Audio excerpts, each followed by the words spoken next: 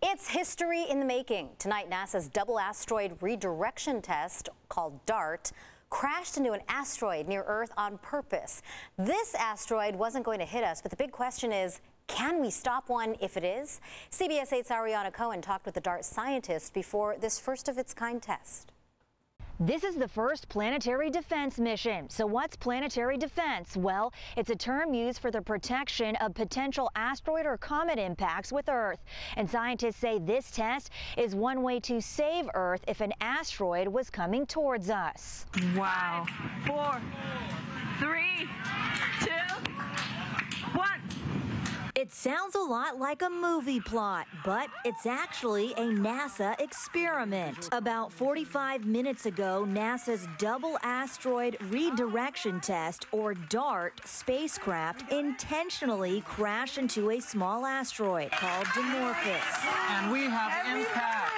An attempt to change its speed and orbit around a larger asteroid called Didymos. This binary asteroid system is 7 million miles from Earth and humanity's first test for planetary defense. The purpose for this test is really to demonstrate that we can displace an asteroid with this idea called a kinetic impactor. The idea is you just take an object at high speeds and knock it into the other and move it. Scientists say, don't worry, this is not a threat to Earth. Right now, there's no evidence that any asteroid is going to come towards us. Maybe in 100 years or so. This is not a threat to the Earth. This asteroid is not a threat to the Earth, and the DART test won't make it a threat to the Earth. But we want to take the steps to develop technologies to potentially prevent asteroids from hitting the Earth in the future if we needed to. This mission was 10 years in the making. I've been working on this for about 10 years. 10 years ago, I wasn't sure this was ever going to happen. It's a little bit far-fetched. It's sci-fi. Are we really going to just shoot a spacecraft at an asteroid and displace it? But it's happened. The importance is really to protect humanity. Object the size of Didymos, if it came to us, it's about 1.5 football fields big.